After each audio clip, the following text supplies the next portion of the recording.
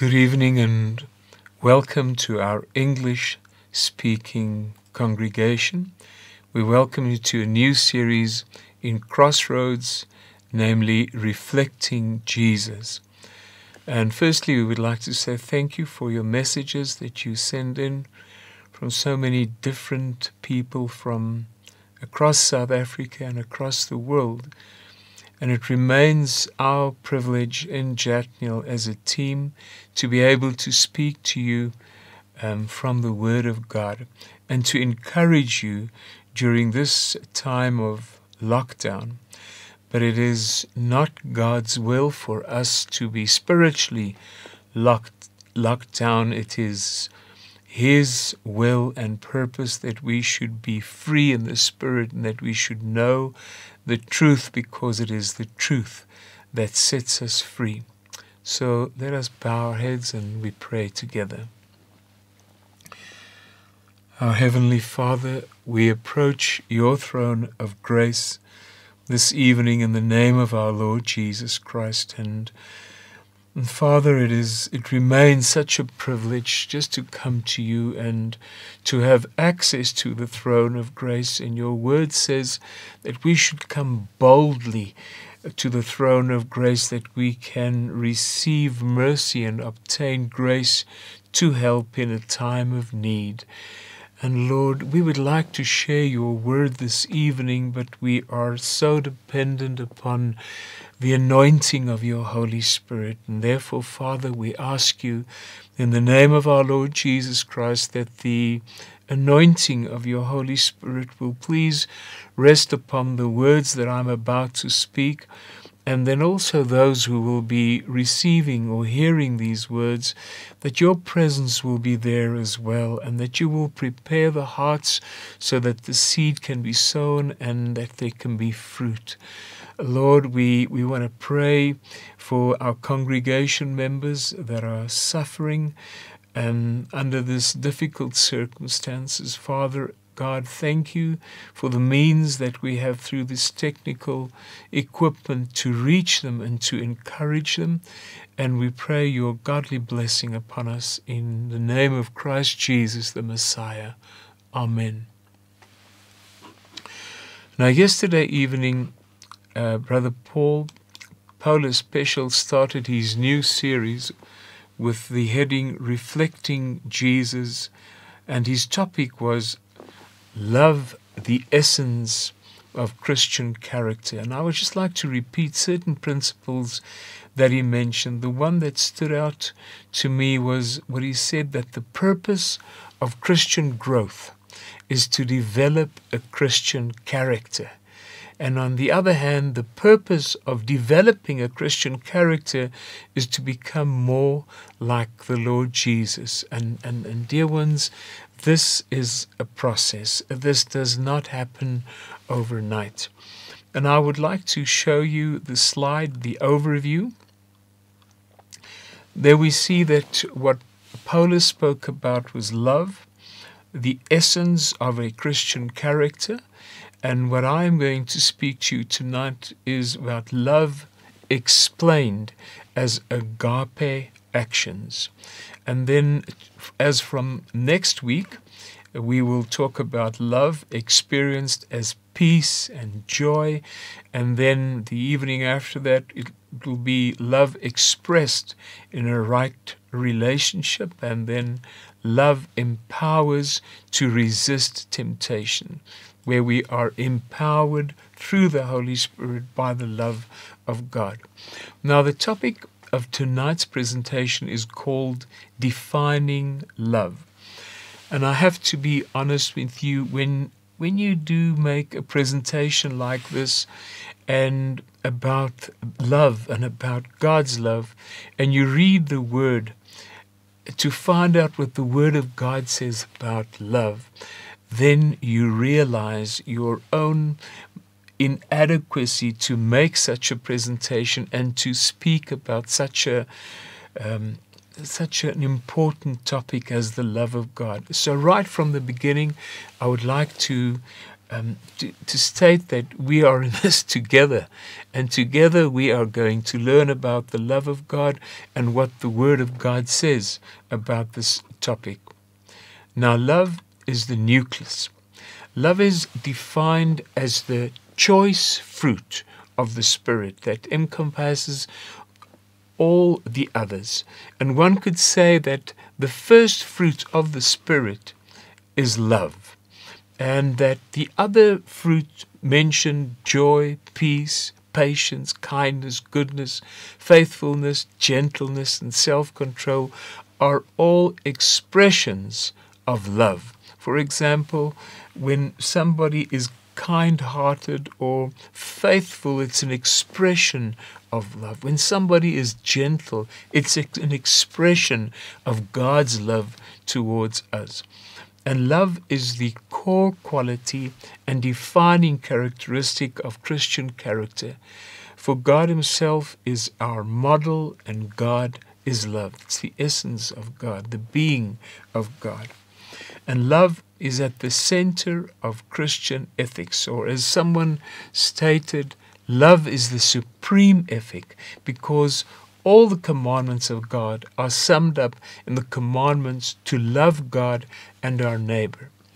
Now, in the the instruction, what is love? We can say the word is in such a common use to describe such a diverse range of actions and emotions that it is essentially to define exactly what love is. And we're going to show you a slide, and then you will see how the words "I love you" is expressed.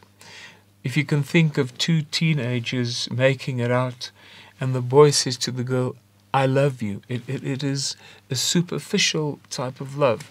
But the next one, a mother to her drug-addicted son to say, "I love you, my son," or an insecure person in the mirror, and that he was told he should go and stand in front of the mirror and tell him, I love myself. And then again, a man to his dying wife of 50 years to tell her, "I love you." It comes from deep within. The superficial one again, the coach to a star player after winning a big game saying, "Thank you, I love you." And then the drunkard to his brandy bottle to say, "I love you," under the influence of alcohol.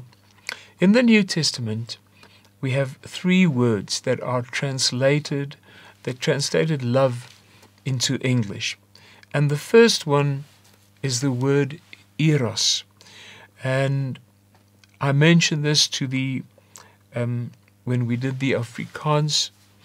I mentioned this that I usually, to memorize something or to remember, I make an association. But the association that you should not make here with eros is oros. Oros, the orange cold drink, or euros, the currency used in Europe. Eros, but Eros is also a place in Namibia. So Eros is to explain it, it's a physical love that results from sexual desire and is appropriate only between a husband and a wife within the context of marriage.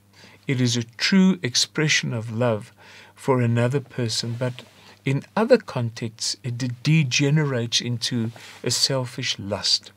So eros is based on need, what the other person can do for me. Then we get filial love.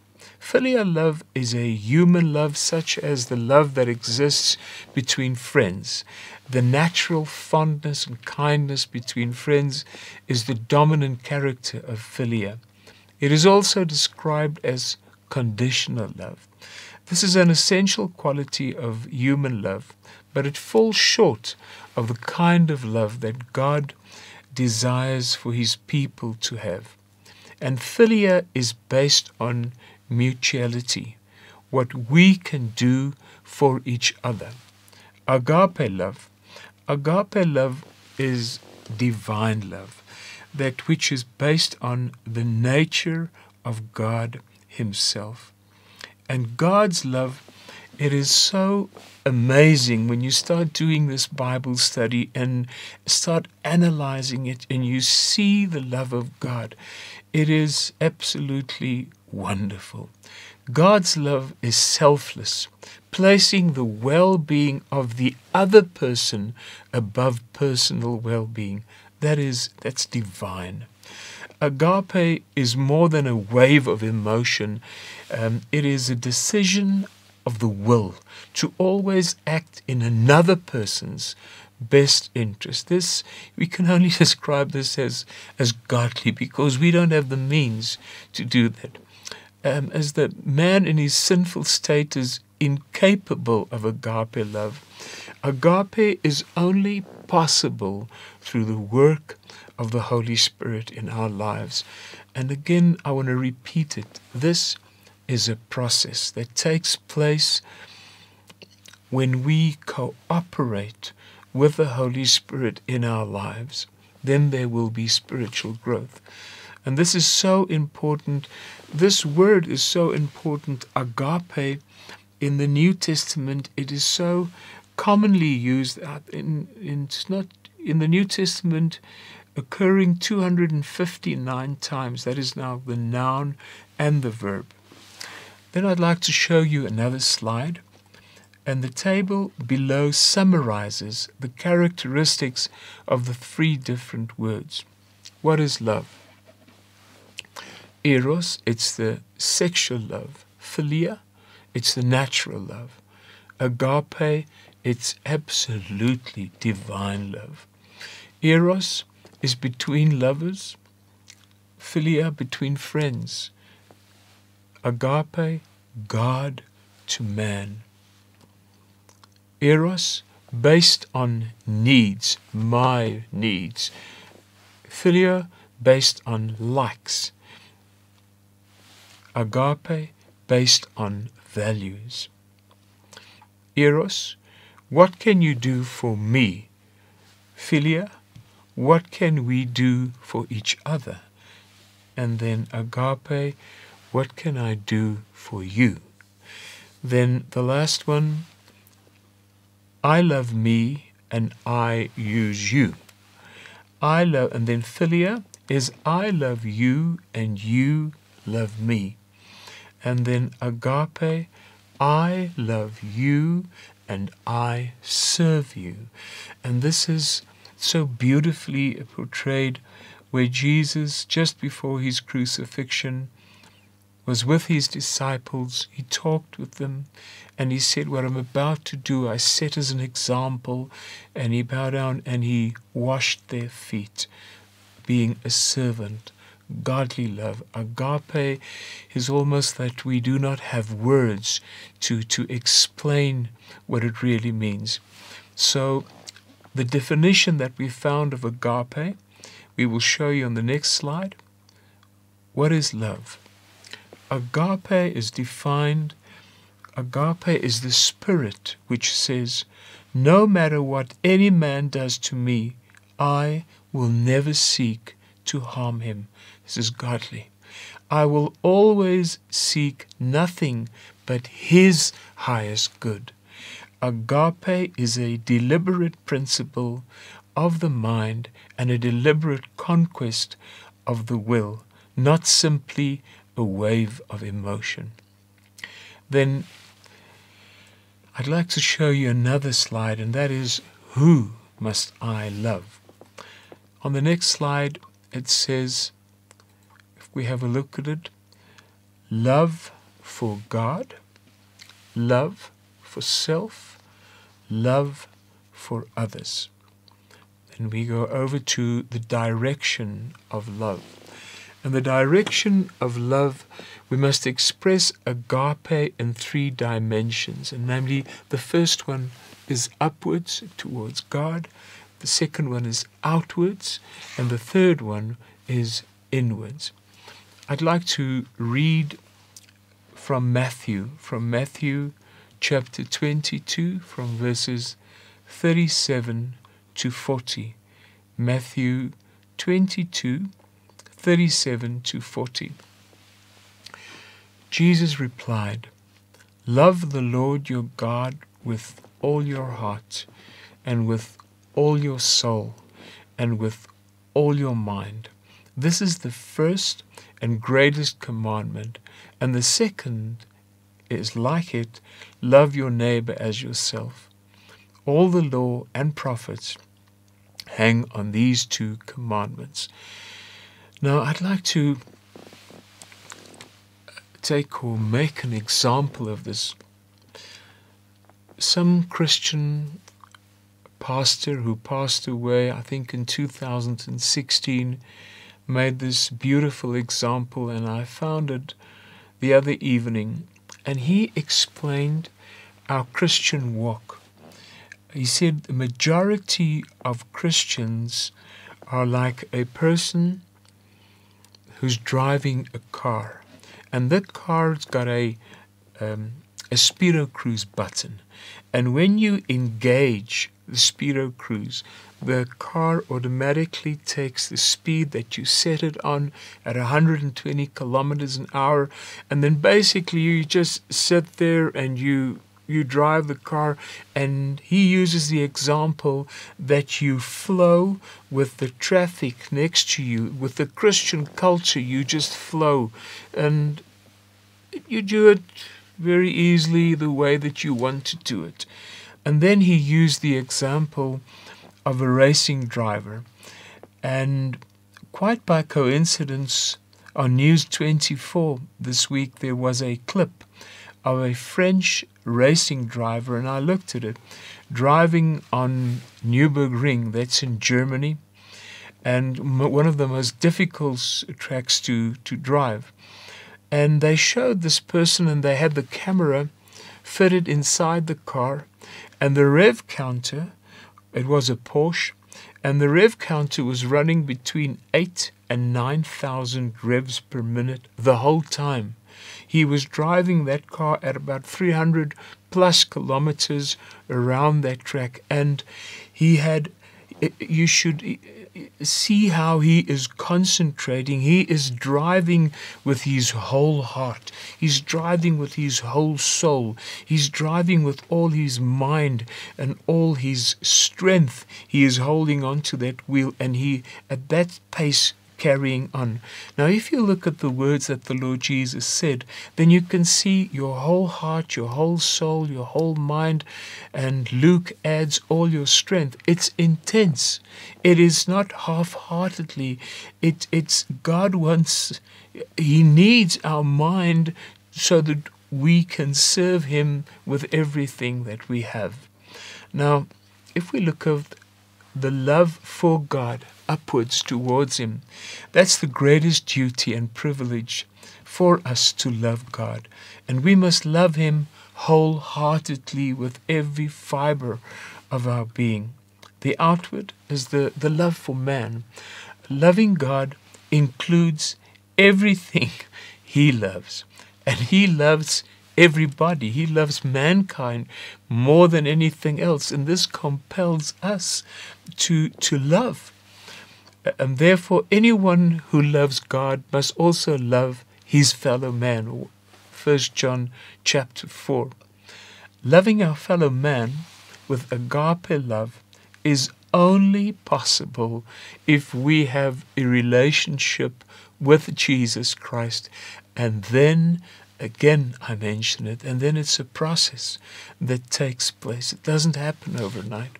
And through our relationship with Christ, the love of God is poured out into our hearts by the Holy Spirit. You should go and read Romans chapter 5, the first 8 verses of Romans 5 verses, where it says that the love of God has been poured out in our hearts through the Holy Spirit. In other words, it's there. And the Holy Spirit, through this process that we are in, if we cooperate with Him, He works it out. He works it out. He works in us to work it out so that we can move into agape love. Now, for inward, the love for self. Since God loves you, you must love yourself. Now, we are inclined to think of, well, that's totally wrong. But the Bible says if God loves you and he loves everybody, then we have to love ourselves, but not in the wrong way. Now, everyone instinctively does what is best for himself in terms of meeting his felt needs, such as the need for food and clothing. However, biblical self-love goes much beyond things to care for our spiritual and emotional needs, especially for our needs to cultivate a personal relationship with God. We should not love ourselves in the sense of being full of ourselves, but in the sense of doing what God says is best for us. Then we have a look at love demonstrated. Now, through Scripture abounds with acts of love, but none compares to the act of God in sending his Son to die for our sins. The Bible itself holds this up as the yardstick by which all other acts of love are to be measured. If we think of John 3 verse 16, for God so loved the world that he gave his only begotten Son, that whosoever believeth in him shall not perish, but will have everlasting life. And then God did not love us because of who we are, but in spite of who we are. The love of God is so wonderful. He does not love us because of what we are like, but because what he is like. His love was a selfish concern for our well-being that motivated him to do what was best for us, even though it was not best for him. In Romans chapter 5 verse 8, it says that God demonstrated his own love for us in this: while we were still sinners, Christ died for us. That's how God demonstrated this agape, this godly love for you and for me. Now, God not only loved us, he loved us extravagantly. He did not hold back in expressing his love for us right up to the end. And the next 2 points is so important. And even though we rejected his love as humans, and we crucified, we murdered his Son, he continued to pursue us with passionate devotion, even going so far as to include us in his family. A few years ago, I read something. It was an example to explain this, but it was about a family who had a mother, father, and 2 or 3 children, and the oldest child was a son. And this son was murdered. And eventually they caught the person, and he was sentenced to life imprisonment.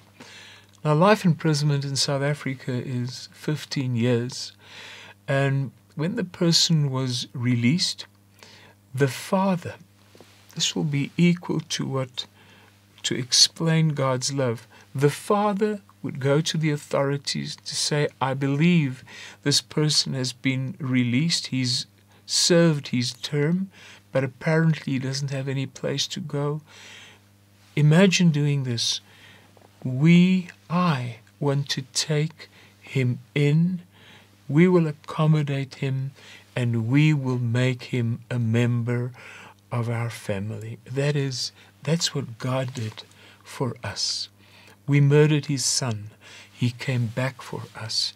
He brought us out of the miry clay, and he said, come in. I want to make you my son and my daughter.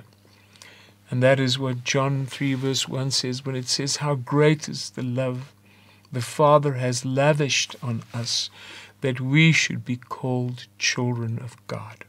I'd like to show you another slide, and it's called, How Do I Love God? The question, What does the Bible consider us the main expression of our love for God? And the answer is obeying His commandments. In John 14, verses 15, 23 and 24, if you love me, you will obey what I command. If anyone loves me, he will obey my teachings, and he who does not love me will not obey my teachings. Who loves God more? These are two questions. The first one, Mary spends 2 hours in prayer each day. She is bold and witnesses to all her friends. On the other hand, Sipo has compiled a list of all the commandments and laws of God. He has now memorized them and is rigorously disciplined in applying them each day. We have love for God, then we have love for self, and then we have love for others. How are we to show the love? God has demonstrated agape love to us. But how are we to show love? We have seen we must show love to God, to others, and to ourselves. Let's take a few minutes to ask how we should express love in each direction. The love for God. Jesus said the primary expression of love for God is obedience to God, to His commandments. I've read the scripture. However, we should be careful not to confuse obedience with legalism. And the response Jesus seeks is to be enthusiastic, willing, joyful, obedience out of a heart overflowing with love and gratitude for Him. The kind of obedience that the Pharisees had was not real love for God. And I would like to, just for a few moments, have a look at the example of Saul before he became Paul.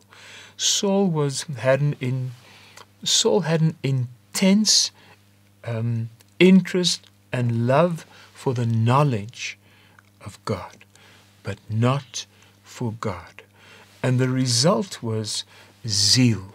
A zeal. This knowledge became a zeal for God. But this zeal did not produce love. It did not produce tolerance or compassionate with other people. Instead, it brought a feeling of, I am better. I know the word. And knowledge, the Bible says, knowledge puffs up. I am big. I know this is wrong, the way that they say it, the way that they teach that, it's not right. But on the other hand, love bears with us and it carries other people. And knowledge without love, you see it. Knowledge without love criticizes and you find fault. Slide number 8. How do I love others? Now, we will be studying this topic in detail in lesson 4 when we talk about love expressed. And these 4 fruits related specifically to love for others are patience, kindness, goodness, and faithfulness. Love for others, as I mentioned, it will be covered next week. Then we have a look at the next slide. How must I love myself? Now, self-love can have good and bad meanings. The Bible teaches us to love ourselves and not to love ourselves. On the one hand, to love ourselves and then not to love ourselves. In what sense is self-love bad? In what sense must we not love ourselves? In what sense is self-love good? And in what sense must we love ourselves?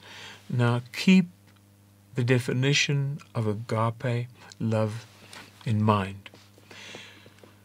Now this one is more controversial. Self-love can be good or bad. There is a form of self-love that leads to being proud, greed, lack of self-control, etc.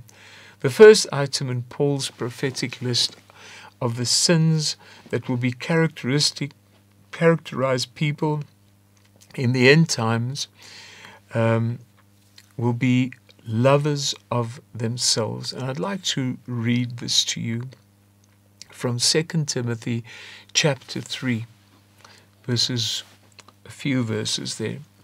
He says in 2 Timothy chapter 3, verses 1, he says, "But mark this, there will be terrible times in the last days.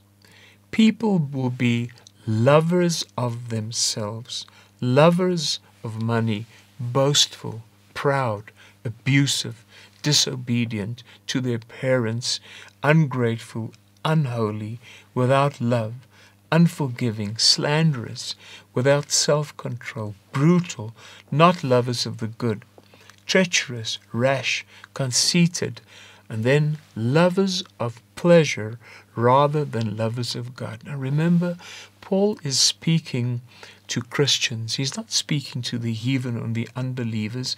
And he's telling us prophetic words that in the last days where we live in currently, that is what the characteristics of people will be. Lovers of pleasure rather than lovers of God. How true this is. Then it says, having a form of godliness, Christians, but denying the power of God. Having nothing to do to this people like that. We shouldn't associate with people like that. Now Paul mentions lovers of themselves first in this section that I read. Why did he do that? Why does he mention it first? Because the love of self is the root for the 18 mentioned characteristics following the love of self. The love for self starts all of the others. It edges it on and it grows from self-love. And therefore the Lord Jesus said, if you want to be my disciple, you have to deny yourself. Now, we see this in our life every day. Men and women are obsessed with self-love, obsessed with their bodies. Books about self-help and self-image fill the shelves in bookstores, even Christian bookstores. And yet, there is a kind of self-love that is biblical, and that is doing what God says is best for you and for me. To treat yourself with agape is to do what is best for you, even if we don't feel like it. For example, self-love requires that you submit to Jesus Christ as your Lord and your Savior, because ultimately that is the best for you. It means that we should nurture our relationship with the Lord Jesus. It means to look after our bodies, prioritize your spiritual life, and say no to harmful lusts and sins that appeal to our flesh. Then we come to the next question.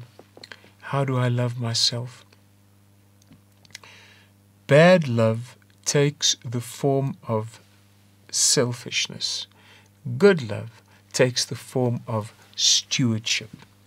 In short, the difference between the good and the bad love can be summed up with these two words, stewardship and selfishness. If you love yourself with agape, you will act as a steward of your life. Remember that one day we will have to give account to our lives before the throne of the Lord Jesus Christ. And the table that follows will illustrate the difference. How do I love myself? On the one hand, selfishness is haughty. Stewardship is humble. Felt needs in comparison with real needs. And then passions in comparison with principles. self-satisfaction, on the other hand, self-discipline, and then greed, and then God. I want more of you, Lord Jesus. Bad self-love says that you must think the world of yourself, which leads to being proud.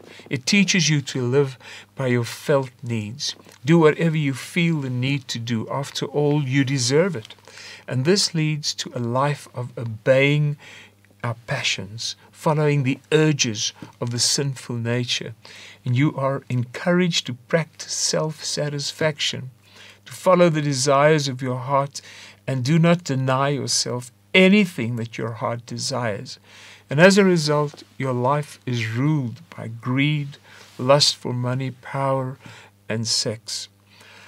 When I prepared the Bible study, a passage came to mind which my grandmother taught me to read when I was, I think, 11 or 12 years of age.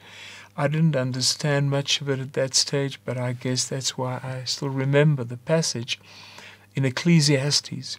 Towards the end of chapter 11 in Ecclesiastes, it says, "You who are young, be happy while you are young, and let your heart give you joy in the days of your youth. Follow the ways of your heart, and whatever your eyes see, but know that for all these things God will bring you into judgment." Now, godly love teaches you to live by God's commands. You are humble, not thinking too highly or too lowly of yourself. You put your real needs first, especially your spiritual needs.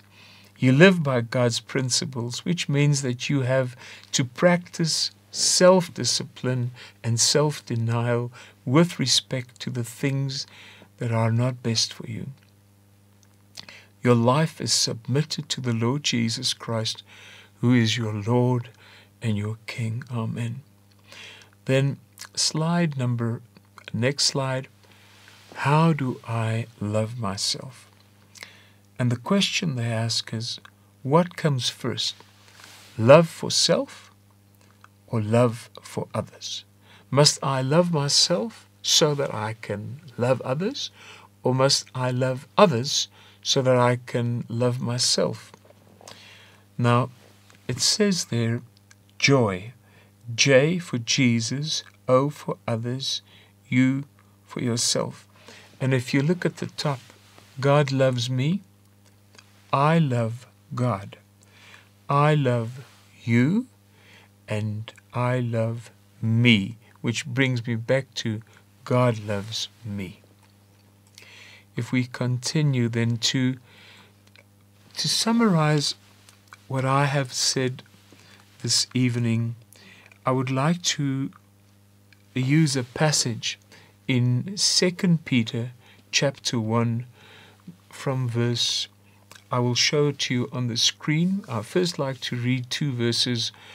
2 Peter chapter 1 verses 3 and 4. And I'm reading this from the Amplified translation. "For his divine power has bestowed upon us all things that are to life and godliness, through the full personal knowledge of him who called us by and to his own glory and excellence virtue. By means of these he has bestowed on us his precious and exceedingly great promises, so that through them, through the promises, that you may escape from the moral decay that is in the world because of covetousness, and become sharers, partakers of the divine nature."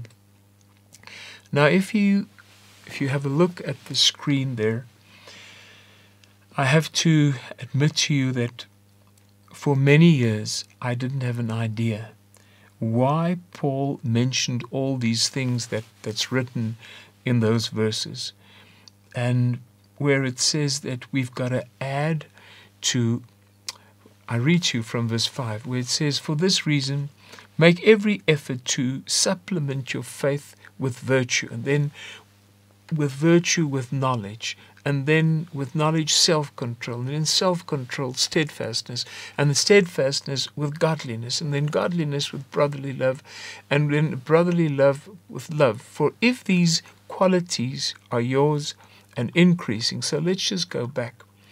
Now, in the Amplified translation, that's where it opened up to me that I could understand it. Because there it says that for this very reason, make every effort to supplement your faith with virtue. The Amplified translation says, by practicing your faith, you develop virtue. And by practicing virtue, you develop knowledge. And by practicing knowledge, you develop self-control. And by practicing self-control, you develop steadfastness. And the other one says perseverance or long-suffering. And by practicing steadfastness, you develop godliness. This is a process. And by practicing godliness, you develop brotherly affection, and eventually we come to philia. And by practicing philia, brotherly affection, we develop love, agape, godly love. Then the scripture says, if these qualities, which qualities? This process that we've just had a look at, if these qualities are yours, and the Bible says they've got to increase, they keep you from being ineffective or unfruitful in the knowledge of our Lord Jesus Christ. We come back to the knowledge. If we only want the knowledge to know the scriptures, to know everything about the baptism and about the rapture and whatever, and we do not have the love of God, and this process isn't present in us, then we will be ineffective in and unfruitful in the knowledge of our Lord Jesus Christ. And then verse 9, for whosoever lacks these qualities is so nearsighted that he is blind, having forgotten that he was cleansed from his former sins. So, dear brothers and sisters, we have established that the agape is God's love, that it is unselfish love, that it is godly love, and that we should strive towards it, that we are in this process, and by cooperating with the Holy Spirit inside of us, the Lord Jesus will bring this to the fore. That as this process that I've mentioned, which starts with faith in God, by practicing it, we develop virtue, and we develop all these things along the way to finally to come forth with agape love, with God's love. And this is the Bible study for this evening, and it is my prayer that what I have learned from this, I told my wife Delia, I said to her this morning, when we came to the faith home almost 50 years ago, then you only think of talents, you think of gifts. I want this gift. What should it be like to have that gift? But the older you grow and the more mature you become, the more you realized that love is the supreme ethic that we should strive for, that the love of God that has been poured out in our hearts through the Holy Spirit should be worked out by obeying the Lord Jesus and by doing what he asked us to do. May the Lord be gracious unto you and to me, and to help us therein. Let us pray. Our Heavenly Father, it is with gratitude that we come to you at the end of this Bible lecture and in preparing this Bible presentation, Lord, you spoke to me in my heart. And I realized so many things. I saw so many selfishness inside of me, wanting my own interest, Lord, in so many ways, that tonight as we kneel before you, Father, in humility, and we want to thank you that you brought this mirror of God's word in front of us, and we've got no one else to blame, Lord. We can just acknowledge our selfishness, and then we can give our hearts to you and to ask you, Father God, will you please help us to do what you've asked us to do? And dear Holy Spirit, will you please put it in our hearts, Lord, to cooperate with you in this process that we are in this world, and we are moving towards the end. We are expecting you, Father God. We're expecting our Lord Jesus Christ to return, and therefore we ask you, please have your way with us. Please accomplish your godly purpose in us. You have called us, Lord. Your word says to become, Lord, to the image of your Son, the Lord Jesus Christ. Father, we also pray this evening for the president of this country. Your word says we must pray for the authorities in high places. And we pray for him, Father, and we pray for the government. We pray for the people of South Africa that are suffering, Lord. There are so many people that do not have enough food. And Father God, we still have food. And we just come before your throne and we ask you, Lord, will you please provide for them? In Jesus' name, amen. Dear ones, we wish you a good night's rest with the Lord's blessing on your household and on your family until we speak again. Lord bless you. Amen.